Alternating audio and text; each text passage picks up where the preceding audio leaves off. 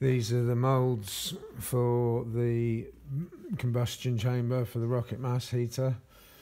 I'm trying to make them nicely enough that they are reusable. This is obviously the outside shape. I still have to make the plugs, and I'm going to cast a mixture of 1700 degrees refractory concrete with clay balls,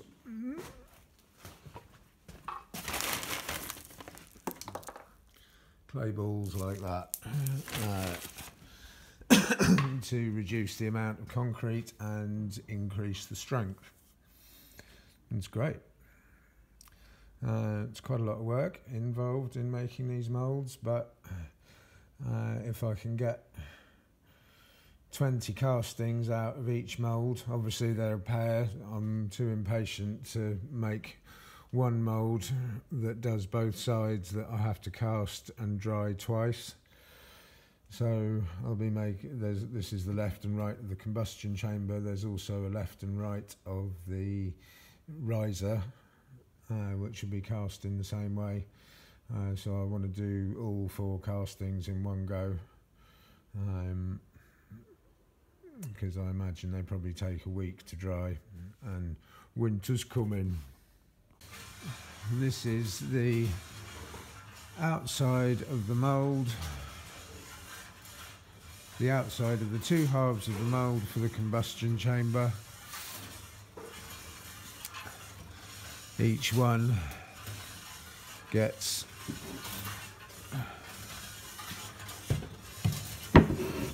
screwed to a board and cast like that. Obviously the core, which I haven't made yet. A pair of moulds. That's taken quite a lot of work to get that one, get those 2 to there. I should put draft in these gaps and fill in all the screw heads and all the holes and sand it and paint it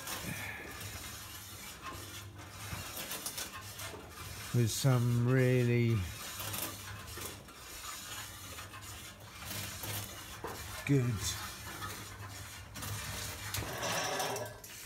paint. I'm probably not going to though. Maybe I'll just cover it in masking tape.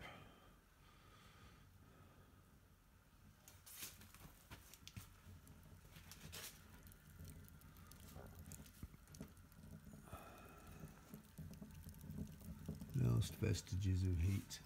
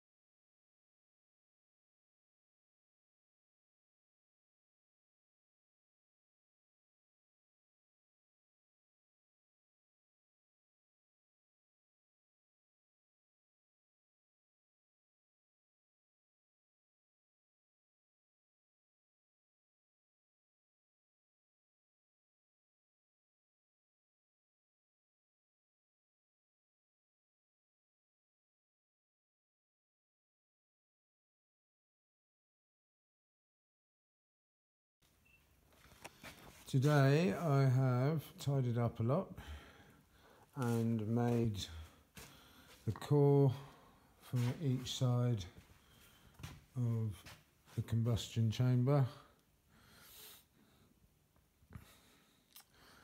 and it's not looking too bad.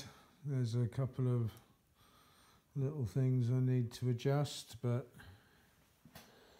it's looking pretty much like it should. And then the outer forms, I definitely should spend a day doing some adjustments before painting and pouring.